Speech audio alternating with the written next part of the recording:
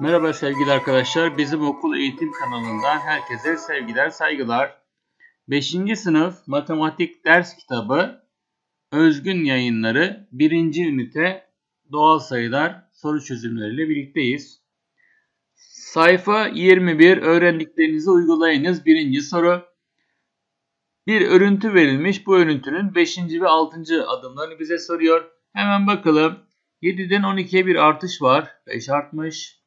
12'den 17'ye yine 5 artmış. 17'den 22'ye 5 artmış. Demek ki burada da yine 5 artacak.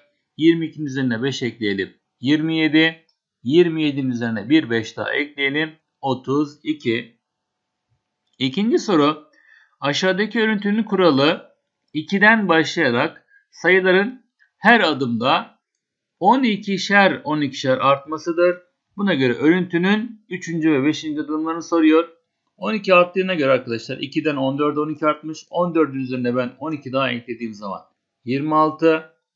4. adımdan 5. adıma geçerken 38'in üzerine bir 12 daha ekleyelim. Cevabımız 50. Sayfa 21 3. soru. Burada yine bir örüntü var. Ve bana 5. adımdaki örüntüde kaç eş parça olduğunu soruyor. 1. adımda bakalım arkadaşlar 2 parça var.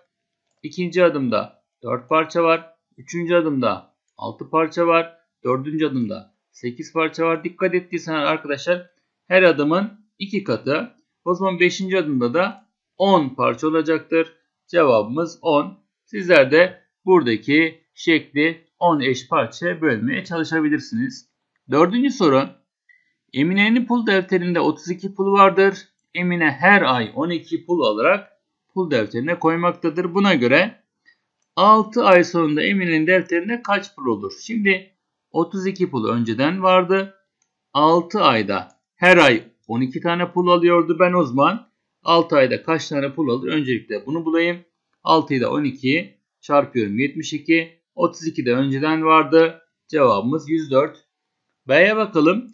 Kaç ay sonunda Emine'nin defterinde 128 pul olur? 128 pul olması için arkadaşlar 32 tane zaten elinde vardı. 128'den 32'yi çıkartıyorum. Daha sonra 96 çıktı.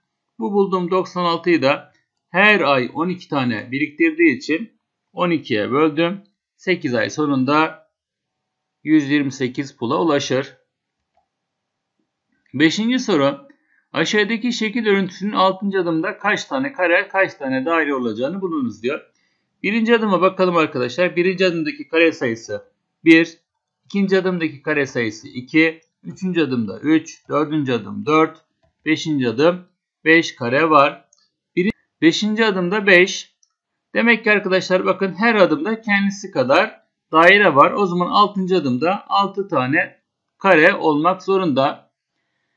Dairelere geçtiğimiz zaman arkadaşlar 1. adımda bakın bir tane üstte bir tane altta olmak üzere 2 tane var.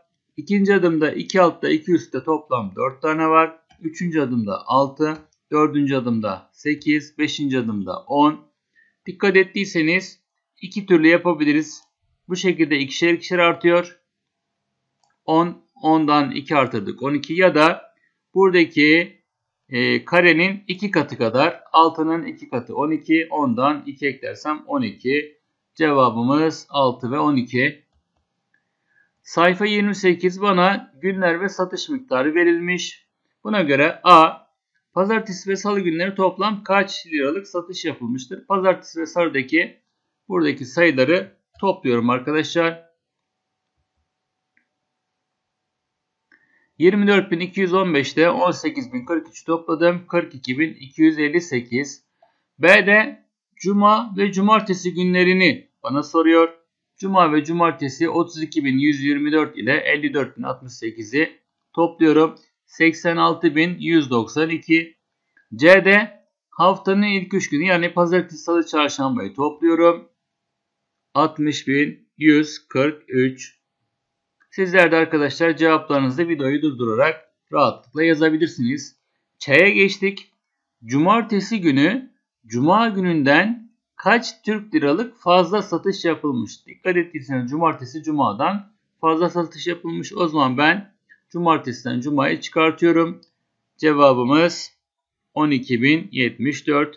D'de ise salı ve çarşamba günleri yapılan satış miktarının toplamı perşembe günden kaç lira fazla? O zaman ben salı ve çarşambayı topluyorum. Çıkan sonuçtan hangi gündü? Evet, perşembe gün 20.050'yi çıkartıyorum. 15.878. Sayfa 28 ikinci soru.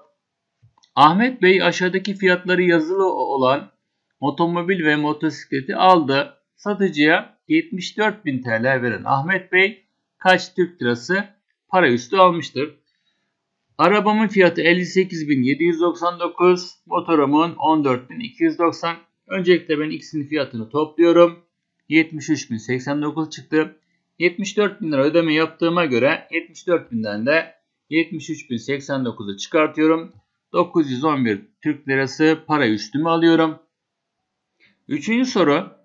Buradaki motosiklet ile bisikletin fiyatından kaç lira fazlalıktır diyor arkadaşlar. Hemen ben 9.249'dan 969'u çıkartıyorum. 8.280 Türk lirası fazlalıktır. Sayfa 29 dördüncü soru. Burada toplama işlemlerim var. Bunları alt alta yapıyorum. Birinci toplama işlemim A'daki 7.788, B 28.766, C 75.399, Ç 17.913, D 52.059, E 71.061 olarak toplama işlemlerini buluyorum. Sayfa 29 5. soru çıkarma işlemleri var. A'daki çıkarma işlemimizin sonucu 7.244, B'deki 66.721, C'deki 43.960, Ç'deki 1069, D'deki 16.332, E'deki 33.042. 6. Aşağıdaki işlemlerde verilmeyen toplananları bulunuz. Evet, burada arkadaşlar iki yöntemle yapabiliriz. Birincisi 4292'den 3754'ü çıkartırım. Ya da burayı şöyle toplama işlemi yapıyormuş gibi düşünerek 4'ün üzerine kaç eklersem 2 olur. Burası 8'dir. 4, 8 daha 12, elde var 1. 5, 1 daha 6. 6'ın üzerine kaç eklersem 3 olur. 9 olur. 3 yazdım arkadaşlar. 7'nin üzerine kaç eklersem 2 olur. Bu 12'dir arkadaşlar. Burası 5 olur. 7, 5 daha 12, elde var 1. 3, 1 daha 4. Demek ki burası 0'dır. Burası 532, 538. B'ye geçtim arkadaşlar. 5'in üzerine kaç eklersem 3, yani 13, 8. Elde var 1, 7, 8. Burası 6'dır. 14, elde var 1, 9. Burası 3'tür. 12, elde var 1, 7, 2. 2368. C'ye geçtik. 2, 4 daha 6. Burası 9. 9, 0 daha 9. Burası 4. 4, 3 daha 7. Burası 1. Topladık 3. Ve son olarak 3. 31.492. A'ya geçtik. 7. sorunun A'sına geçtik arkadaşlar. Burada da çıkarma işlemi var. Çıkarma işlemindeki eksilenleri bulmamız isteniyor. Eksilen büyük sayı olduğu için arkadaşlar ben buradaki çıkan ve farkı toplarsam buradaki eksileni bulurum. Hemen farklı bir yöntemle topluyorum arkadaşlar. 3, 2 daha 5, 4, 1 daha 5, 6, 1 daha 7, 5, 2 daha 7. B'ye geçtim. 6, 5 daha 11. Elde var 1. 8, 3 daha 11. Bir de elde 12. Elde var 1. 4, 3, 7. Bir de elde 8. 4, 2 daha 6. 7'nin altında sayı yok. 7. C'ye geçtim. 9, 2 daha 11. Elde var 1. 6. Bir de elde 7. 7, 3 daha 10. Elde var 1. 4, 3 daha 7, 1 de elde 8, 5, 1 daha 6, 68.071.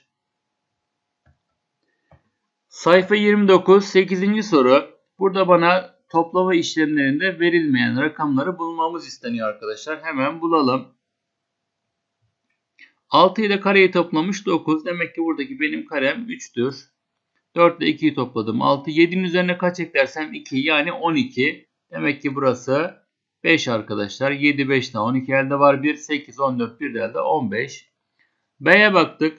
9'un üzerine kaç eklersem 1. Yani 11 olur. Burası 2'dir. 9, 2 daha 11 elde var 1.